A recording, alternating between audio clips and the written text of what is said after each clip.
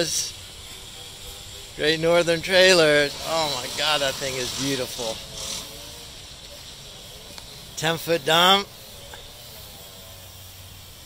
There's my bed right there. So the mini skid steer loads right on that. Solar powered or solar charger. This is the real deal spare. So this is a custom built trailer for me. It's a longer chassis. The dump bed, 10-foot dump bed. Tie downs on the inside there. Got D-rings in there. Got the dump bed and the doors for dump.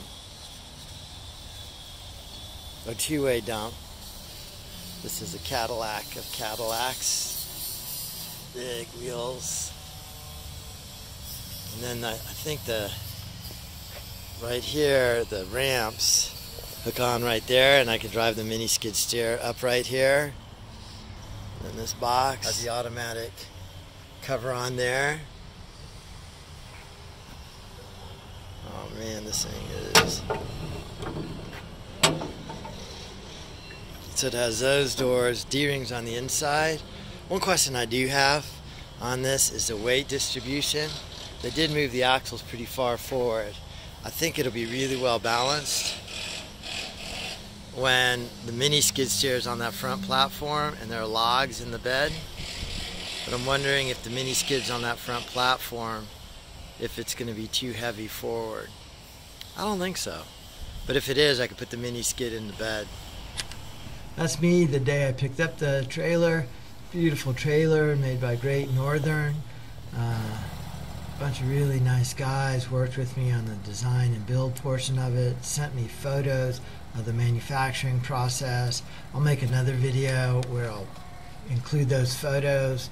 I designed it so I could just drive out to the job, unload the mini skid steer, load the logs into the dump bed, then reload the mini skid steer, maybe with the attachment on top of the logs, and drive away, drive the logs to school, unload the mini, load them onto the mill, and then the students and I will be milling those logs, making cool projects, and selling those projects at our web store, Tree Transformation.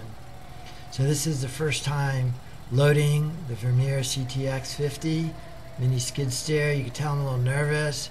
I'm up pretty high there, you know, right before it pitches flat. You can tell how nervous I am right there. Really scared. I'm trying to inch it and get it to go down slow. It goes down pretty slow. It's not too bad. A little nervous. I might have to change the angle of those ramps somehow. But I checked those dimensions 100 times in my design before the thing was built, and it fits on there beautifully. A couple inches to spare on the sides and in the length.